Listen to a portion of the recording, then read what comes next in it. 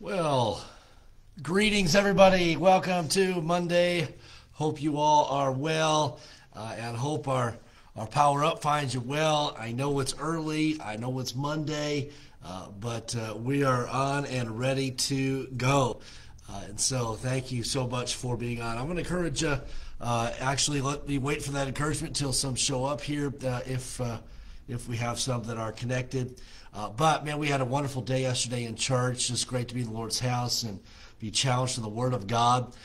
And we had a sweet time of fellowship Sunday night following the service, as one of our young couples is moving out of the area. And sad to see them go, but excited for their future. Excited what God has done in their lives and what God is going to continue to do in their lives. And so we enjoyed the fellowship. We don't necessarily enjoy the goodbyes, but man, we know that the Lord is working in their lives, so we praise the Lord for that. Now, those of you that are just now jumping on, I know we are very early today, so I'm going to encourage you, hit that like button, or not that like button, well, hit the like button. Hit that share button so that others may know that we're on live. We are on quite a bit earlier than normal. I have a meeting today at 8 o'clock, and so I wanted to get on a little bit earlier so that I can have that meeting and not feel rushed at connecting with you for our Power Up. And so here we go this morning. We're going to be in 1 Corinthians chapter number 1, 1 Corinthians chapter number 1, and we're looking down at verse number 13. But before we get to 13, I want to kind of go back up to verse number 12 and just to kind of let us get a glimpse into what is going on. And then 13, 14, and so on. Look forward to looking at those today. So verse number 12, 1 Corinthians 1, verse 12 says, "Now this I say, that every one of you saith, I am of Paul, and I am of Apollos, and I am of Cephas, and I of Christ." And so we see these people identifying with different leaders of the faith. In fact, those identifying with Christ themselves said, hey, I trusted you led me to the Lord. Well, he led me to the Lord. Well, he led me to the Lord. Well, he baptized me. And it became it was becoming more about bragging rights than actually living by faith here. And so that's kind of the challenge. Verse number 13 then states this: "Is Christ divided?" Paul's asking. "Was Paul crucified for you? Or were ye baptized in the name of Paul?" And so this is a very real problem right now in the church, where people are saying that they are better than others because of who baptized them, because of who led them to the Lord, and so on. And Paul's saying, how can Christ be divided here? And he says, I wasn't crucified for you. It was Jesus. And you're not baptized in my name. You're baptized in the name of Jesus Christ. And once again, we've got people looking to the man rather than looking to the Lord. And Paul's trying to nip this problem in the bud quick, soon, and early, because Paul's saying it's not about me. It's about Christ. In fact, Paul even said this. He says, "Follow me as I follow Christ," saying, hey, the only time you should look to me is if I'm following Christ. And the moment that I am not following Christ, hey, you need to look past me. You need to look to Christ. And he's not saying, hey, look at me, look at all I've accomplished.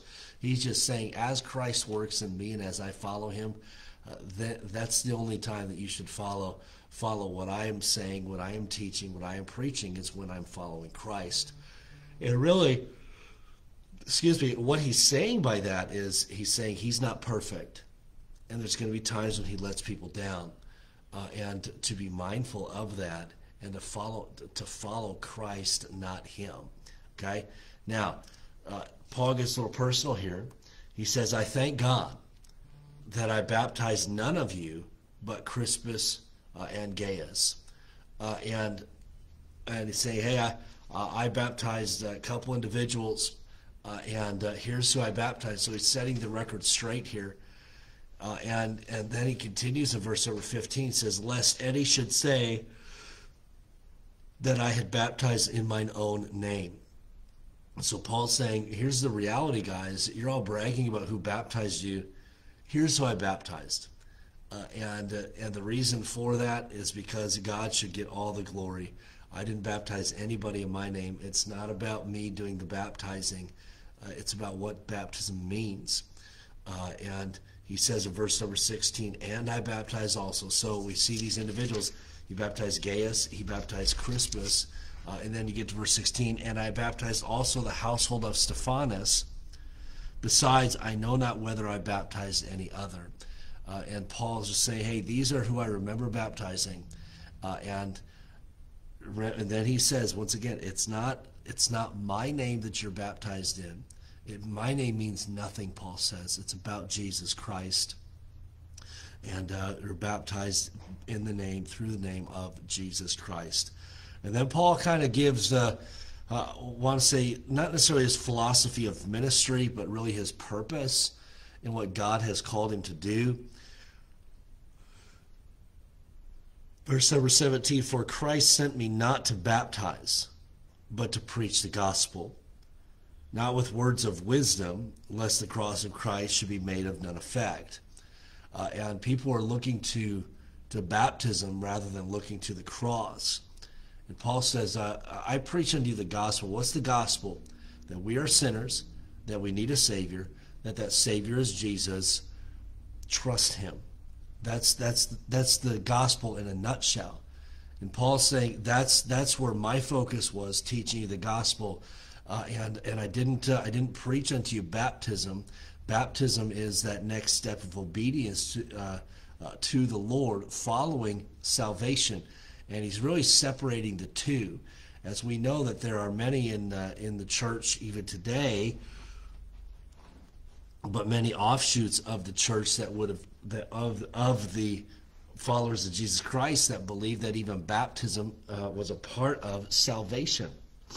And we know that the scriptures don't teach that, but baptism is a proof of salvation. It's identifying with Jesus Christ, and it's showing others that you are saved. And Paul is really making that distinction here, and people putting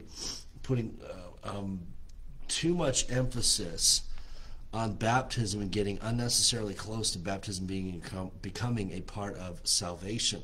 And we know that's not true. Paul refutes any works-based salvation in Ephesians chapter 2. He says it's not by works. We're saved by grace or faith. We know the book of Galatians. He's teaching on the cross, on Jesus doing the saving, not our works-based salvation. And that's really what he's doing here. He's separating baptism from salvation. He's not saying that Christ didn't send him to baptize. He's not saying that. He did baptize, as we've read. He's just pointing out the difference between salvation, preaching the cross, and baptism. Baptism is that natural response to trusting Christ. You look at the end of this. He says, lest the cross of Christ be made of none effect. When does it become made of none effect? When we add works to salvation. And James tells us that our works prove our salvation. They show who we are. And that's important, that our lifestyle changes after salvation. I think that's important. It's important that we are involved in the ministry and that we are doing things for Christ. I think that's important. Those works don't save. They really just prove our salvation. And they show others that there's a difference in us. That difference is caused by the cause of Christ. And then verse number 18, or I'm sorry, verse number 17 really quick. If works are part of salvation, then Jesus died for nothing. And we know that Jesus did not die for nothing. In fact, God sent his son. God gave his son so that we might have life. But if we have to work for it, there's no reason. There's no reason for Christ to die. And it's important for us to remember that. Verse number 18, for the preaching of the cross is to them that perish foolishness, but unto us which are saved, it is the power of God. And think about those of us who know Christ as our Savior, the power that we have in our life, that power of God, that saving power of God. It is not mankind that saves. It is God that does the saving. And to the world sees Christianity and would laugh at us, would mock us. They would note the foolishness of preaching. That's what God has chosen, to spread his word. And so we must be faithful to preaching the good news of the gospel. And just maybe one, maybe two thoughts to go along with that. Remember Jesus, as he ascended into heaven, he commanded the disciples to go into all the world, preach the gospel. He commanded them to baptize them. He commanded them to teach them. Commanded the disciples to preach, baptize, teach. And that's what we are called to do today, to preach the gospel, see people saved. God does the saving. We do the preaching. Then to baptize people, those that are saved are baptized, and then disciple, teach them. And we disciple them in the Lord and teach them what it is to have a relationship with Jesus Christ. And I'll tell you this, the preaching of the cross, yes, is to them that perish in foolishness, but to us, which are saved, it's the power of God. The Word of God changes lives. Our world is messed up right now. There's a lot going in our world that is not right, that goes contrary to the world, to the Word of God. What does our world need? It needs this right here, the gospel. And that's why, every Sunday I try to give the gospel, and I hope that for our church family that the gospel doesn't get old. And I know that as I'm giving the gospel, you could probably, right where to go, right where to say, because we give the gospel every Sunday. But we want to give everybody that opportunity. Any guests that come in, we want to give them opportunity to trust Christ as their Savior. And I don't want us to ever forget what our salvation is. Our salvation is a gift that comes from God. And one of the reasons for giving the gospel in every service is for our church family to know and understand what the gospel is, and then be able to, because they've heard it, be able to give the gospel themselves. And that's one of the reasons for sharing the gospel often. Is it's an opportunity to teach and train how to give the gospel, and you know where to go from the scriptures. And then, man, we just live it out, and we go and we preach the gospel. Okay, so we're going to end there today. Thank you for being on. Went a little bit long here, and I apologize for that. Some great verses there for us, some great reminders for us there from the scripture about preaching, about the gospel, about salvation, baptism, and man, it's important for us to keep the main thing, and not get distracted. It's not the man. It's Jesus Christ. It's not me. It's not spiritual leaders. It's not other pastors. It's not even about the disciples or the apostles. It's about Jesus Christ. So we've got to remember that. Don't look to the man. Look to the Savior. Okay? Let me welcome those who are on live today. Or those that have commented live this morning. Brian and Cindy, good morning to you. Hope you guys have an awesome day today. And thank you for being on this morning. David, good morning to you as well. Cliff and Karen, good morning. Thank you for being on. John and Marion, thank you for being on this morning as well. I'm not sure if both of you are on, so I apologize for that, but thank you for watching. Gene, good morning to you both as well, or to you as well. Sorry, maybe it's a little too early for me. But Gene, good morning. Hope you have a great day today. Be sure to share our Power Up as we won't be on at 8:30.